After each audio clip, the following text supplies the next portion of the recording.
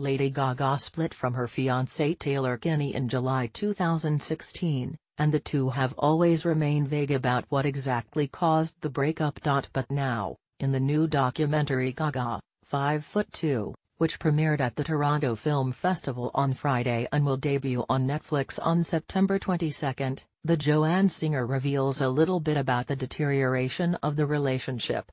In the very first scene, Lady Gaga talks about the Chicago Fire actor and how things are not going well. "Me and Taylor are fighting, so that sucks," she says, according to People. "My threshold for bullshit with men is just, I don't have one anymore. In relationships, you have to move together."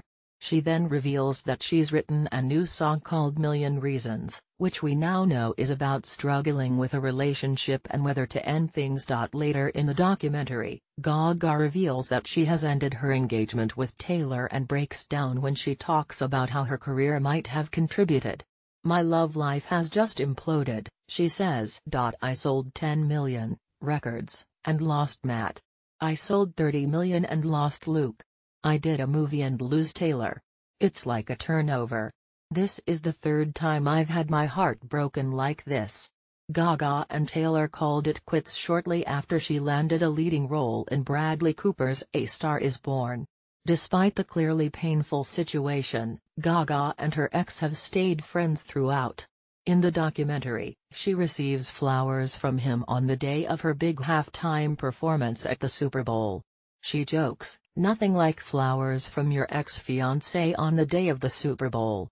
He was also spotted in the stands at the big game cheering on Gaga. He's also been seen at some of her recent shows, and Gaga has said on multiple occasions that they still love and respect each other. And, some good news, Mother Monster has a new boyfriend, her talent agent, Christian Carino.